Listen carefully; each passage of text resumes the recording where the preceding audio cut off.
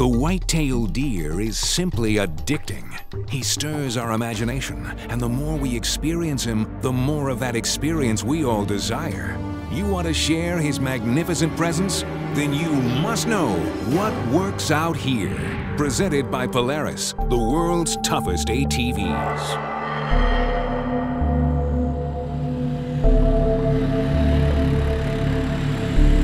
This is a great time of the year. It's early season, it's pre-season. We're prepping our stand locations, we're prepping everything for the hunting season coming up. You know, the deer are naturally going to be pinched up right here. The fence is there. You know, we've been in the woods a lot in the last couple of weeks, and we will be in the woods a lot more. And we got to be safe. You know, we got to take the safety to the next level.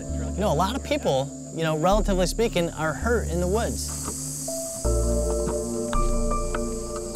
Last year alone, in 2007, there were over 500 people that were injured while hunting in the United States, and 19 of them died. You know, a lot of those happen into the tree, and they're totally avoidable, all because of this right here. This is a safety system when you're in the tree, and it's a must. Everybody must wear one of these. I mean, they're easy to put on. They clip in the front, just like a seatbelt. They click right here, and you put it on. It seems like there's some good cover about 15 feet up. Let's go put it up right there. There's a lot of other reasons why people fall out of tree stands. They fall out of tree stands getting into them, getting out of them, falling asleep in the tree stand. Buck fever. No, not to mention when the big buck's coming in, you may not remember exactly where that platform is. And it may be slippery, it may be raining out. If you fall out of the tree stand, the last thing you want to be doing is hitting the ground.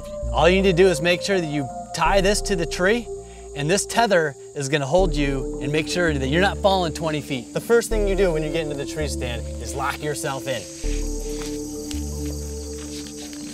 And you're good, and you're safe, and you're gonna get to see your family again, and that's what's important about hunting. There you go, that's perfect. You're out of that limb now. That limb's not gonna bother you there. I can shoot back there, I can shoot out there. Yeah, and maybe we can get that 19 number down a little closer to 0.